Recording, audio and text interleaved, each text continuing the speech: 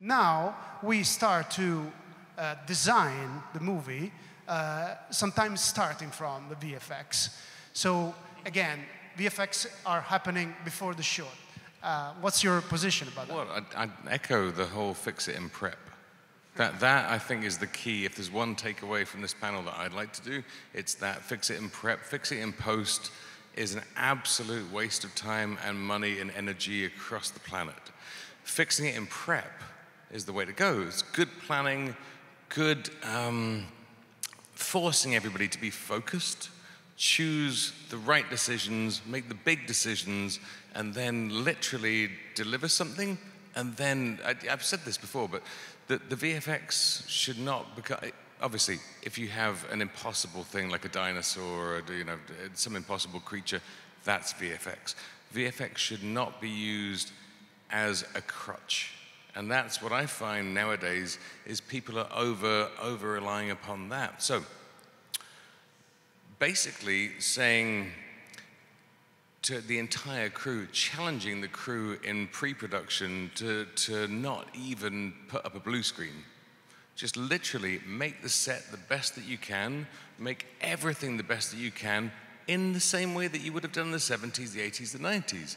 Like, the fact that there's VFX involved in the process should not become a crutch that everybody falls back upon.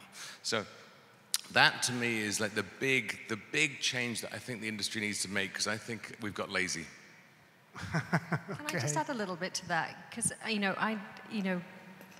from what we can see and the way that post is set up and production is set up, the later you make a decision, the more expensive it gets. So if you don't make a good decision in prep or you make a mistake in the shoot, the sooner you can catch that along the whole process, the cheaper it will be to fix. So that's why if you making decisions in prep and on the way that you're going to spend your money, it's going to be a more efficient and more cost-effective workflow in terms of time and money than if you left it to the last moment. And will look better.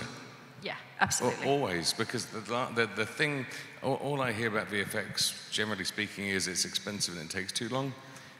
That's mostly because they're engaged too late, and all of a sudden you have acceleration costs. You've got, on my last picture, I had 25 different vendors around the world. So, you're literally working across the globe, and you're doing single shots in different places and just trying to patch everything. If you plan things better, there will always be changes. It's a creative process, we know that, but there are a lot of things that you can fix.